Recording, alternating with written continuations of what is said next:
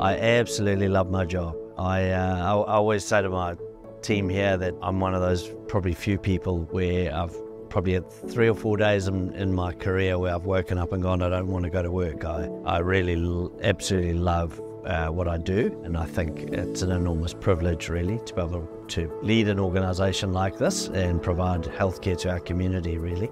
Okay, so a day in the life of Fiona is very varied. I never know what's going to hit when I get here. I used to plan what I was doing most days, but with IT, you can't really plan because it's always the unforeseen that takes up most of your time, if I'm honest.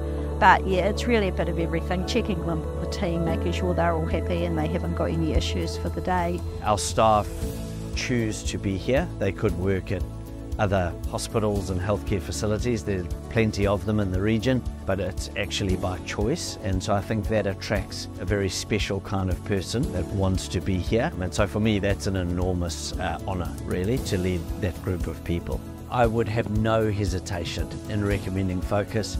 They're a great company to work with. They get what we're all about. They get the importance of it.